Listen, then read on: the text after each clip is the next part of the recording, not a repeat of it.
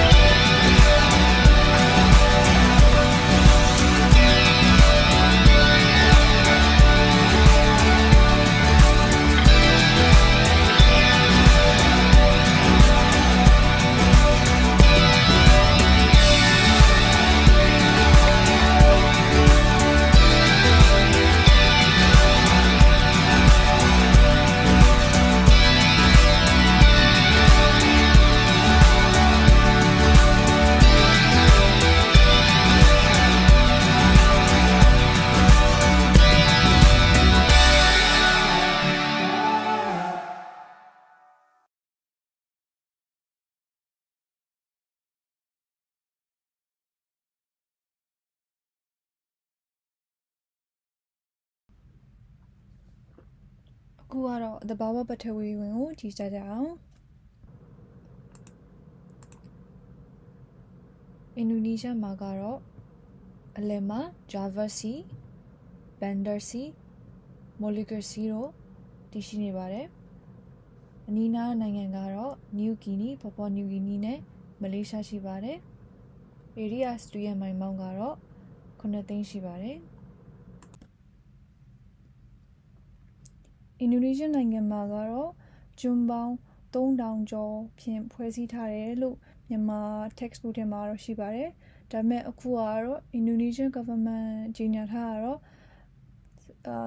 19000လောက်ကျွန်းစုစုပေါင်းရှိတယ်လို့ကြီးညာထားပါတယ်ကျွန်းကြီးမှာကတော့ Sumatra, Java, Borneo,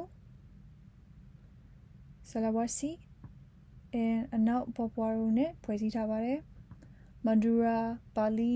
လွန်ဘုတ်တီမိုစသည့်ကျွန်းငယ်တွေလည်းအင်ဒိုနီးရှားမှာရှိကြပါတယ်ကျွန်းမှာကတော့ကုန်းမြေတိဆောက်ပုံနဲ့အရာနှစ်ပိုင်းခွဲထားပါတယ်၎င်းကတော့တိုက်ခုအပိုင်းနဲ့တက်နုတွန်းခေါက်တောင်တန်းအပိုင်းတို့ဖြစ်ပါတယ်ခုဒီပုံကတော့ Mount Bromo ပါအင်ဒိုနီးရှားမှာအရန်ကိုကြော်ကြားလာတဲ့မီးတောင်တစ်ခုဖြစ်ပါတယ်အင်ဒိုနီးရှားမှာမီးတောင်တွေအများကြီးရှိပါတယ်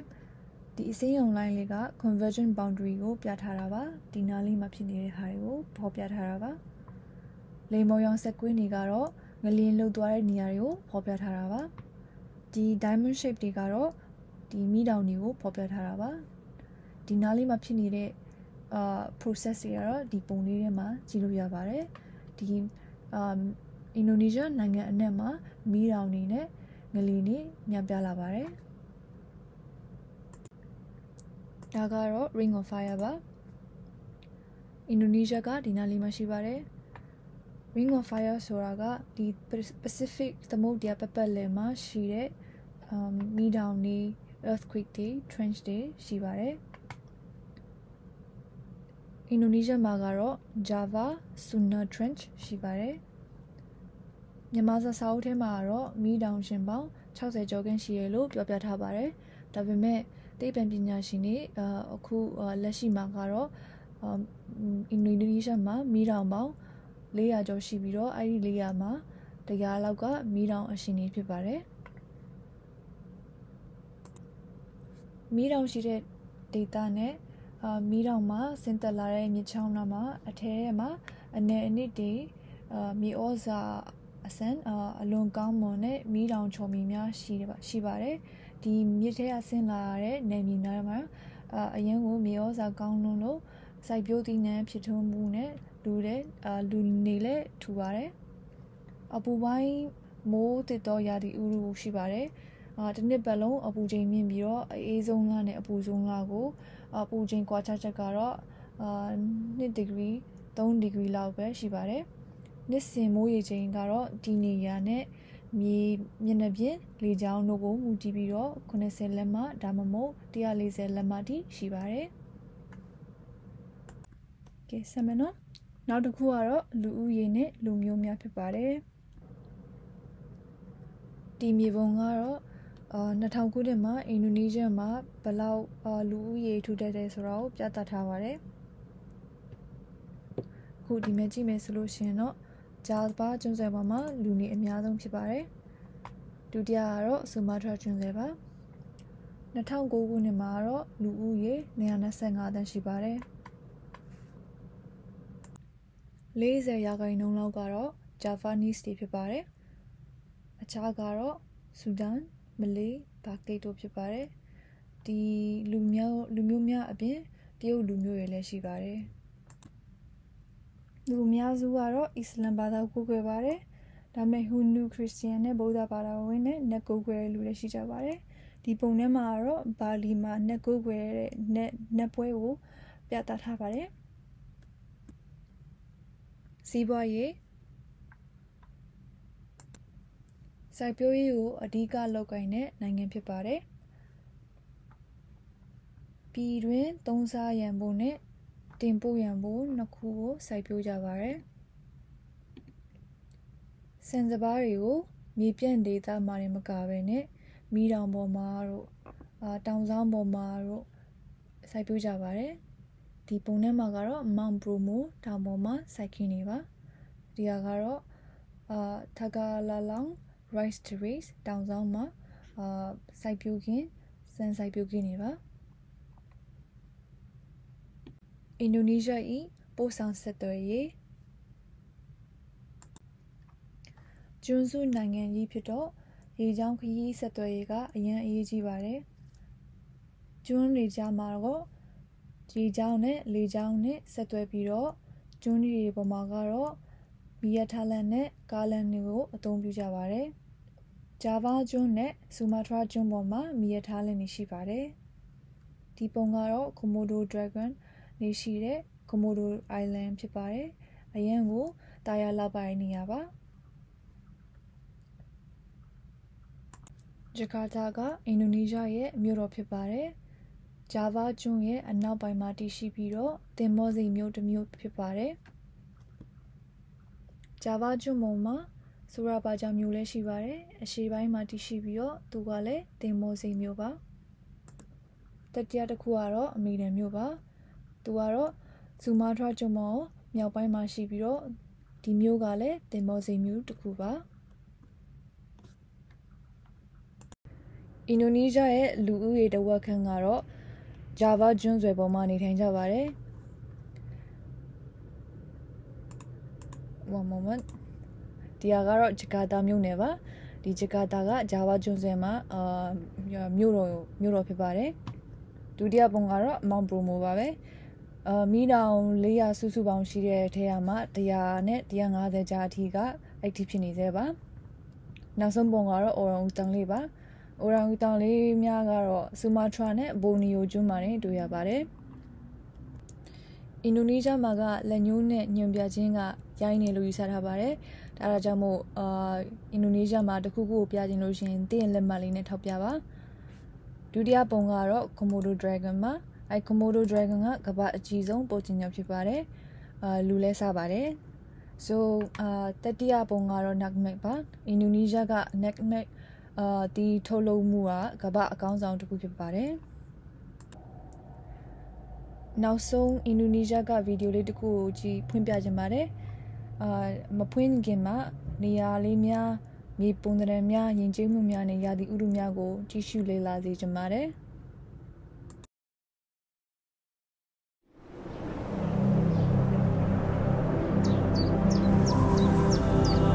The Serenity.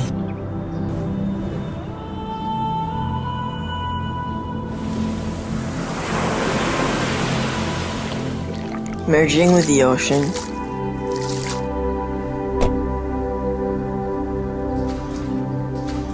Venturing something new.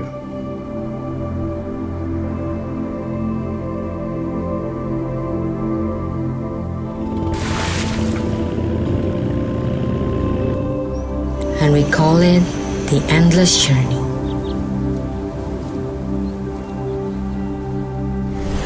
Now the journey starts here.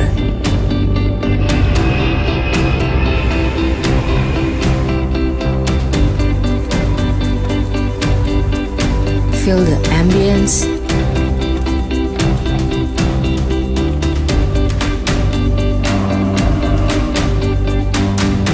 Meeting new people to be a part of yourself. So many stories to tell. Stories about the past. And capture new things to make your own memories.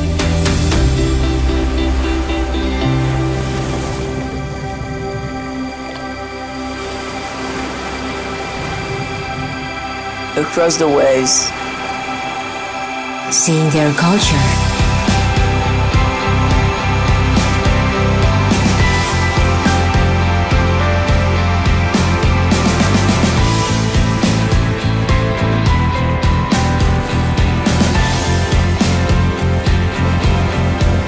Wherever you go, there's always something new to be discovered.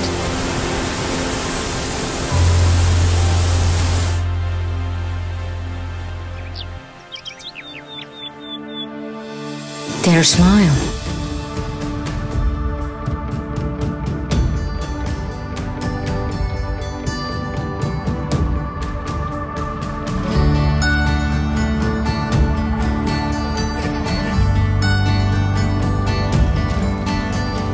Their honorable greeting.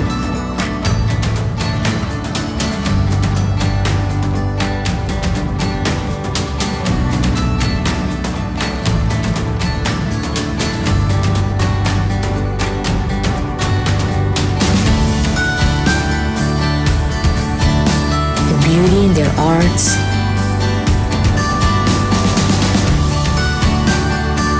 And the different things that we can continue to learn.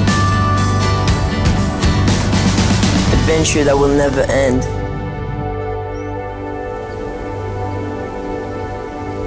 Even the darkest night will end up with a story.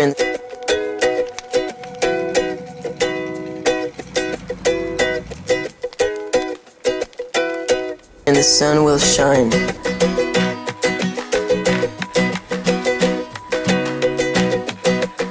To see Mother Nature's beauty will never cease to amaze me.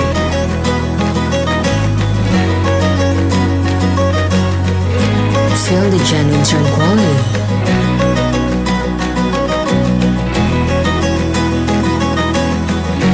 Tasting delicacy of the dish.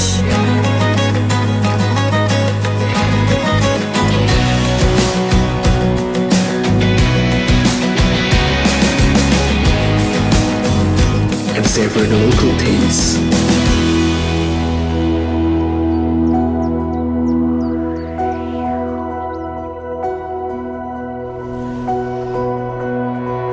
The journey's not over yet. There are so many stories to tell.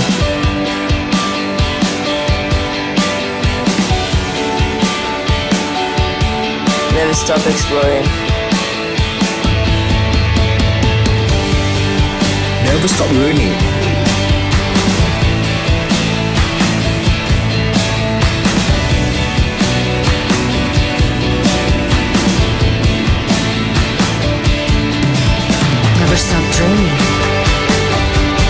about this journey, it's in front of your eyes. Feel the endless wonders.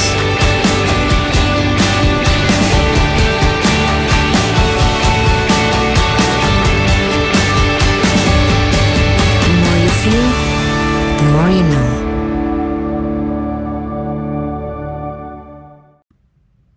So အခု9မိနစ်10မိနစ်လောက်ကိုသုံးပြီးတော့အခုဒီ activity လေးလုပ်ကြရအောင် so ဒီ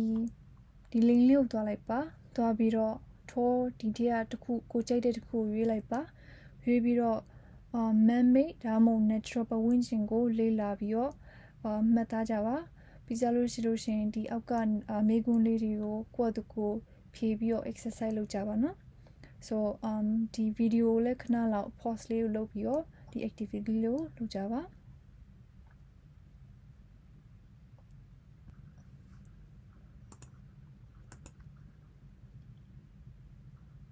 အပြောသဘော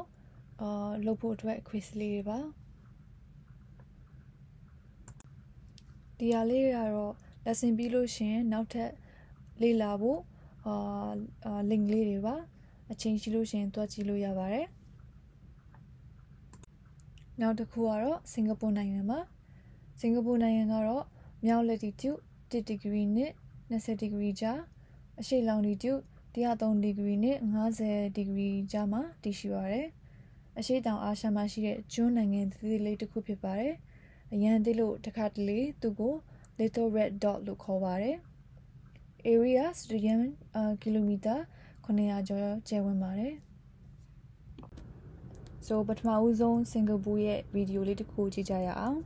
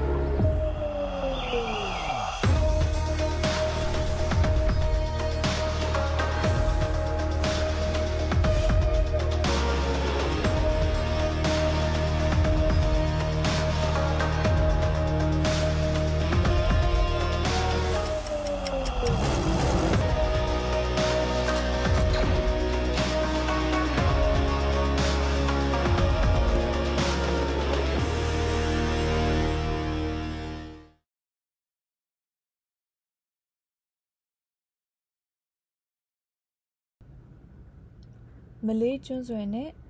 စင်ကာပူကျွန်းဆွယ်ကြားမှာအကျဉ်းဆုံး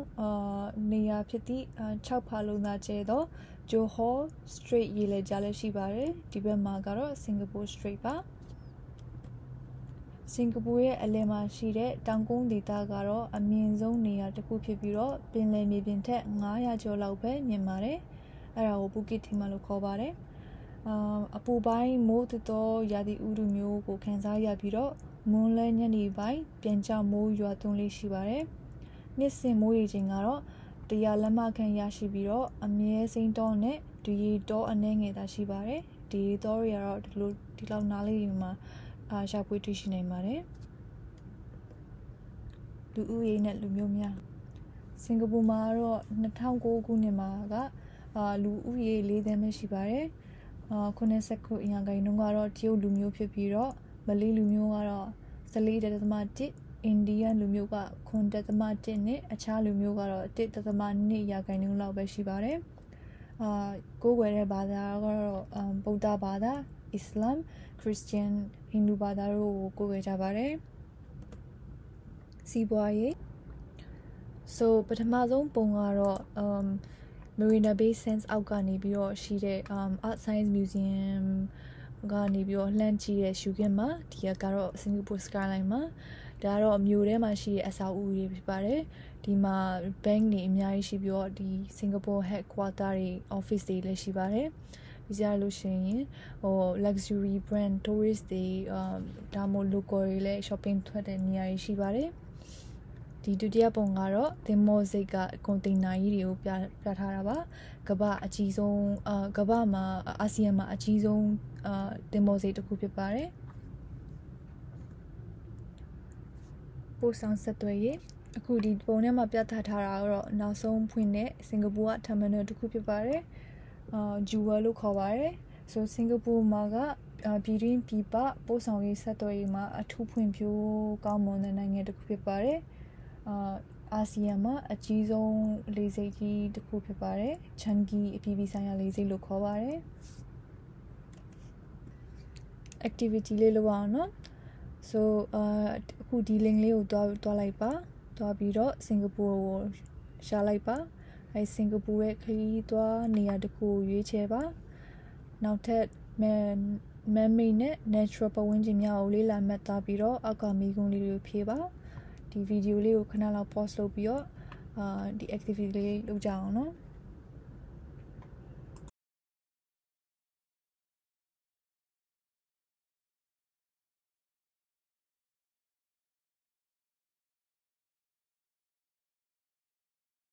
တတိယနိုင်ငံကတော့လာအိုနိုင်ငံမှာမြောက် latitude 14 degree နဲ့21 degree ကြားအရှေ့ longitude 100 degree နဲ့105 degree ကြားမှာတည်ရှိနေပါတယ်အိန္ဒိယနိုင်ငံတွေကတော့တရုတ်ပြည်သူ့သမ္မတနိုင်ငံဗီယက်နမ်ကမ္ဘောဒီးယားထိုင်းလန်မြန်မာတို့လည်းအပါအဝင်ဖြစ်ပါတယ် area စတူယန်မိုင်ပေါင်း9000ကျော်ကျယ်ဝန်းပါတယ်အခုလာအိုရဲ့ဗီဒီယိုကြည့်ကြရအောင်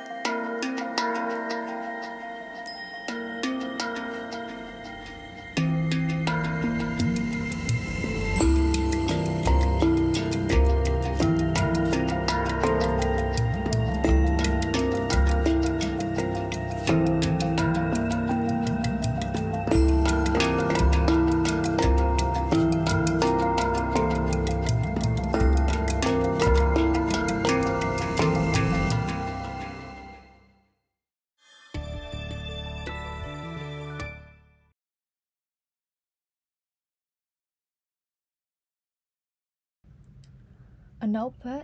ထိုင်းနယ်စပ်မှာမဲခေါင်မြစ်ဝှမ်းတစ်လျှောက်မှာကတော့မြေပြန့်လွင်မြေများရှိပါတယ်မုတ်တုံလေရရှိတော့ဥဒုလိုက်မိုးရွာပါတယ်နှစ်စဉ်မိုးရေချိန်ကတော့ကုန်းမြင့်ဒေသမှာတွေဆိုလက်မ80ကျော်ရပြီးတော့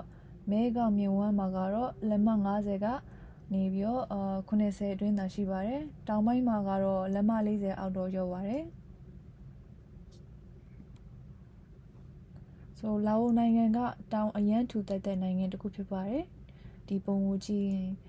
ဒီမဲခေါင်မြစ်ကြီးပေါ့နော်ကျန်တောင်လေးအများကြီးရှိပါတယ်လူဦးရေ2009ခုနှစ်မှာတော့လာအိုမှာလူဦးရေ6တန်းကျော်ရှိပါတယ်စံစပါးကိုတော့မဲခေါင်မြစ်ဝှမ်းလူတွေမှာစိုက်ပျိုးကြပါတယ်အဲ့ဒါအပြင်ကိုပြောင်ဘူးဝါနန်းဆေးရွက်စသည်တို့ကိုလည်းစိုက်ပျိုးကြပါတယ်ကော်ဖီတို့ကိုတော့ပင်ပေါက်ကိုတင်ပို့ဖို့စိုက်ကြပါတယ်အဲ့ဒါအပြင်တွင်းထွက်ပစ္စည်းလည်းအတော်အတန်ကျွဲဝတဲ့နိုင်ငံဖြစ်ပါတယ်ပို့ဆောင်ဆက်သွယ်ရေးမီယာထလန်ကောင်းကောင်းမရှိပါဘူးကားလန်းကလည်းမိုးရွာသည်ကြလို့ရှိရင်အသုံးပြုလို့မရပါဘူးဆိုတော့အဓိကကတော့ရေချောင်းသွားလာရေးလုပ်ငန်းနဲ့ဆက်သွယ်ကြပါတယ်ဒါကတော့လာအိုရဲ့မြို့တော်ပါဗီယန်ကျန်လို့ခေါ်ပါတယ်ဒုတိယကတော့ Luang Prabang မှာသူကတော့ဒီအရင်တုန်းကမင်းမျိုးနယ်နေတဲ့Royal Capital ပါမန္တလေးလိုမျိုးပေါ့နော်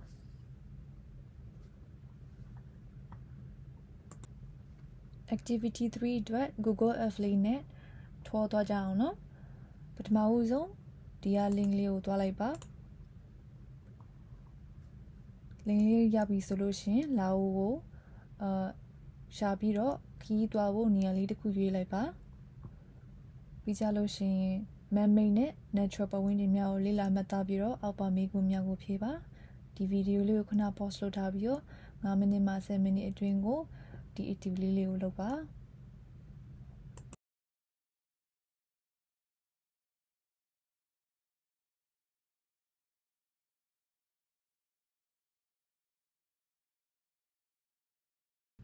နောက်ဆုံးနိုင်ငံကတော့တရုတ်ပြည်သူ့သမ္မတနိုင်ငံပါမြောက် latitude 18 ဒီဂရီနဲ့53 ဒီဂရီကြားအရှေ့ longitude 84 ဒီဂရီနဲ့135 ဒီဂရီကြားမှာတည်ရှိနေတဲ့နိုင်ငံတစ်ခုဖြစ်ပါတယ်ဆိုအရင်ဆုံးတရုတ်နိုင်ငံရဲ့အကြောင်းဗီဒီယိုလေးတစ်ခုကြည့်ကြရအောင်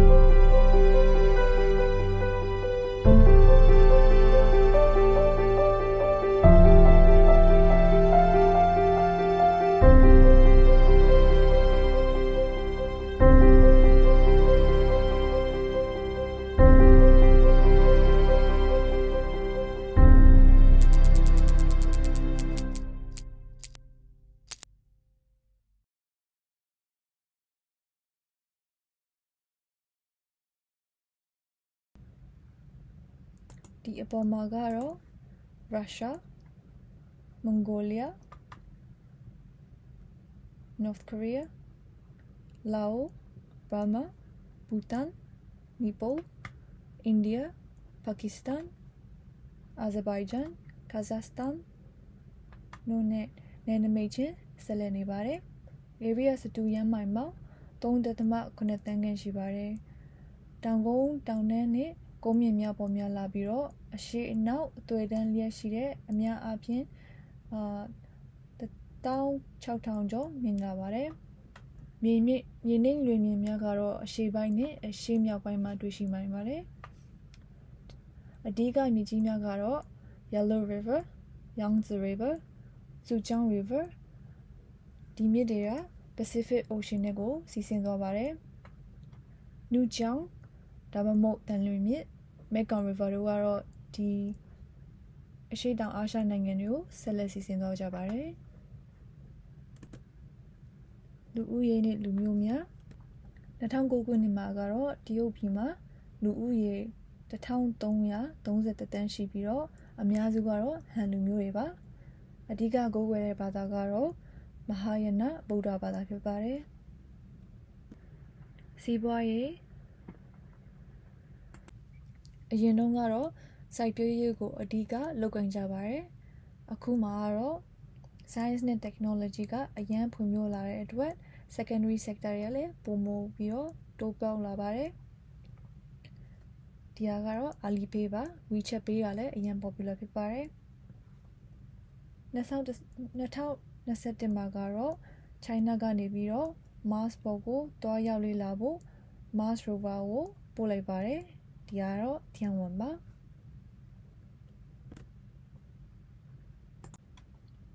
ဒီပုံထဲမှာကတော့Guangzhou မှာရှိတဲ့ train station တစ်ခုပါ China မှာကတော့ရေကြောင်းလမ်းမီးရထားလမ်းကားလမ်းစသည်ဖြင့်အရှေ့ပိုင်းနဲ့အနောက်ပိုင်းကိုဆက်သွယ်ထားပါတယ်ပြည်တွင်းပြည်ပလေကြောင်းခရီးလမ်းတွေလည်းအများကြီးရှိပါတယ်ပေကျင်းက China ရဲ့မြို့တော်ဖြစ်ပါတယ်ဒီပုံထဲမှာကတော့ CCTV ဒါမှမဟုတ် China Television TV ရဲ့ headquarter ဖြစ်ပါတယ်ဘေကျင်းမှာရှိပါတယ် so activity 4လေးလုပ်ကြအောင်နော်ပထမဦးဆုံးဒီ website လေးကိုတွားလိုက်ပါတွားပြီးတော့ China မှာကိုခီးတွားလာခြင်းတဲ့နေရာလေးတစ်ခုရွေးပြီးတော့ဒီအောက်ကမေးခွန်းလေးတွေဖြေကြအောင်9မိနစ်7မိနစ်လောက်ရှိပါတယ်ဒီဗီဒီယိုလေးကိုခဏ pause လုပ်ပြီးတော့လုပ်ကြရအောင်